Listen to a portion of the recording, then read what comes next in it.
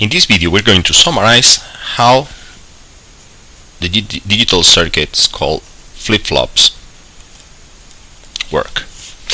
And we're going to study three types of flip-flops. The first type is what is known as the SR flip-flop. This circuit has three inputs, S, R, and a clock, and two outputs, which we're going to call Q and Q bar, which have the property that at all times Q and Q bar have opposite values. In other words, if one of them is 1, the other one is 0, and vice versa. Now, the interesting thing about this circuit is that the signals Q and Q bar will make a transition to certain values, but only depending on the values of S and R, and when the clock has a raising edge. The clock is a signal that has this shape. So this type of circuit over here is going to make a transition, and by a transition we mean that the value of Q and Q bar will change, but only when two conditions are given, which is certain values of S and R, and most importantly when the clock makes a raising edge transition. So the truth table, or the characteristic function of how the circuit works, is represented as follows. So I have the values of S and R at time t, and I want to know what is the value of Q at time t plus 1. I do not write the value of Q bar because I know it's the opposite of Q. And again, this transition from t to t plus 1 takes place when the clock has one of these raising edges. So we have four possible combinations: 0, 0, 0, 1, 1, 0, and 1, 1. And the behavior of this circuit is such that when S and R are 0 and the clock makes one of these transitions, then Q will remain exactly as the value that it had before. In other words, when S and R are 0, the clock transition creates no transition in the output. The output maintain, or both outputs maintain their values.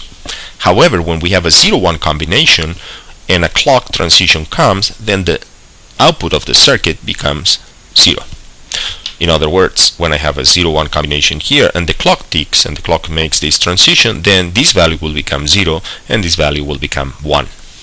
This combination 1, 0 will make a transition such that Q at t plus 1 will become 1, and this latch or flip-flop has a very interesting property, which is when both inputs are 1, the output at the next time cannot be predicted. In other words, basically this case should be avoided. Okay, so after looking at this, we're going to see two more types of flip-flops which are similar. The first one is the JK flip-flop, which has again three inputs, J, K, and clock, and the same two outputs as before, Q and Q bar. So this flip-flop over here behaves very similar to this one with a slight difference. And this is represented by the transition table. We specify the values of J and K at time t, and we calculate the value of Q at time t plus 1. As in the previous case, we have four possible combinations: 0, 0, 0, 1, 1, 0, 1, 1. And the JK flip-flop behaves similar to the SR flip-flop, except that in this fourth transition over here, whenever both signals are 1, 1, the flip-flop, rather to be unstable, like in this case, what it does is it changes the value of its output.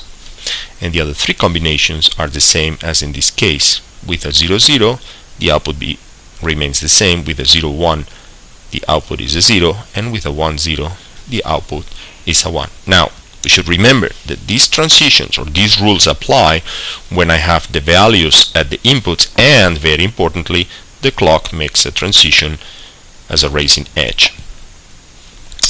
Now, the third type of flip-flop, which is very simple, it has only two inputs, which are called D, and of course the clock, and two outputs, which are again Q and Q bar. As in the previous case, these signals always are opposite to each other, and the transition table in this case is simpler. We just need to know what is the value of D at time t, and then what is the value of Q at time t plus 1. and this is the simplest of all transition tables. When D is 0 and the next raising edge comes, Q will become 0, and with D is 1 and the next edge comes, Q becomes 1. Now out of these three, clearly the easiest one to remember is this one, because we can say that in the D flip-flop the output follows the input whenever the clock ticks. This case is also easy to remember if you think of S as representing set and R as representing reset. Then as you can see, when R is 1, the flip-flop is resetting or setting its value to 0. When S is 1, the value of setting its value, or the flip-flop is setting its value to 1. 0, 0 means neither set nor reset. It means that it remains the same. And with the SR flip-flop, as we previously said, 1, 1 is to be avoided. And the JK flip-flop is very easy to remember because J is the equivalent of S, K is the equivalent of R, with the exception now that when both of them are 1, these outputs change their value. They become the opposite value as before. So let's take another look at how these flip-flops work. Now let's assume that I have a 0 at the output of this flip-flop, and now I have a 1 at S and a 0 at R.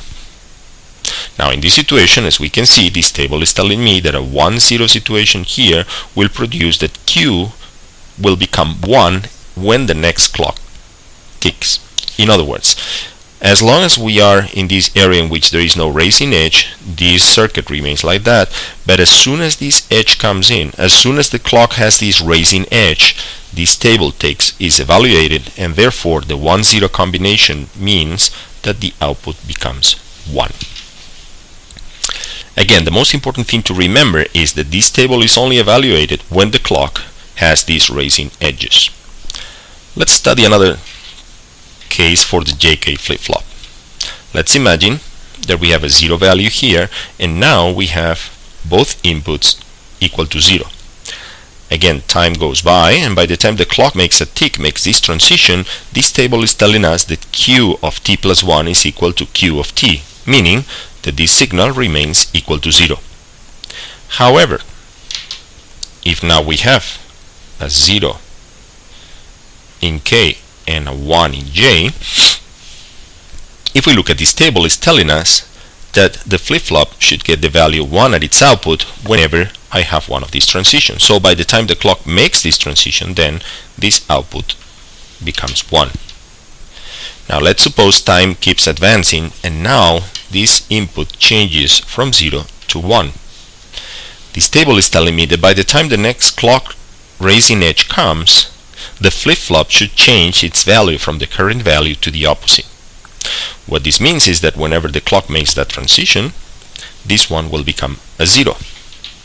And if both inputs remain exactly with this value, and another clock comes, another clock raising edge comes, then this value will switch again to 1, and another raising edge will switch again to 0, and so on. And finally, the third type of flip-flop is very simple. If we have a 1 here and a 0 here in this situation, as soon as the raising edge of the clock comes, this 1 moves over here and it takes the value 1. If another raising edge comes on the clock and these two signals are identical, there is no change. And if the input changes to a 0, the next raising clock will change it again to a 0. So the most important thing to remember is that this transition table is specifying the value of the output at the next raising edge of the clock. And very importantly also to remember is that outputs remain constant at all other times. So another way of looking at it, the common property of these three circuits is that the transition in the outputs only occur when there is a raising edge on the clock, and they occur based on these three transition tables that we have depicted here.